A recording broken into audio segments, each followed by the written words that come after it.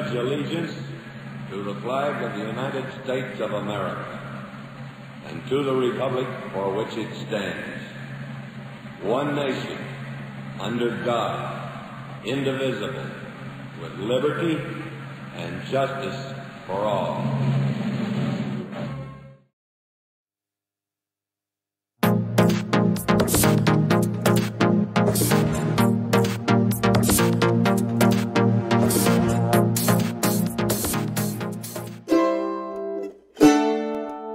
There are lots of ideas how you can change the world. Some people think you should just complain about it. That won't change the world, it'll just make it bad. Some people think you have lots of money, making it rain everywhere you go. Holla for $1. Some people think you have to be really loud and yell a lot. It's like with a bullhorn shouting, "Hey you, yeah you, do it my way right now, you heard?" Other people choose to just make fun of everything. That's dumb, everyone's dumb. It's easier to make fun of stuff, but it's cooler to make stuff. Some people think changing the world can only be done by the smartest person in the world. Just put them in a room, let them figure it out. The solution of world hunger?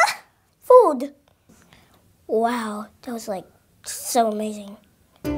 Some people see the bad in the world and they just decide to ignore it, but that won't help anything. Some people think you have to be really famous and super cool. In fact, lots of people think you have to be really powerful to make a difference, like being mayor or senator or president. But the truth is, a title doesn't make you more important. The world is changed by you. It's one person filled with love. And they just have to live it out, so they do something awesome. Then that person is filled with love, and they do something awesome. It just goes on and on and on and on. And the next thing you know, everything's awesome.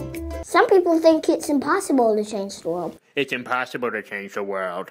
Well, you can see why they could think that. Living in the world with kids who are hungry, people who are homeless, families who aren't happy. I'm just trying to figure it out like everybody else, man. But I do know this, though. Next time you feel overwhelmed or totally alone, remember this. Things don't have to be the way they are. The world is changed by ordinary people. Little people living out big love. And that's what gives the world a reason to dance.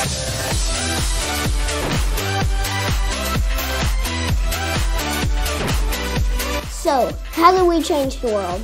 At the start of this year, I asked all you guys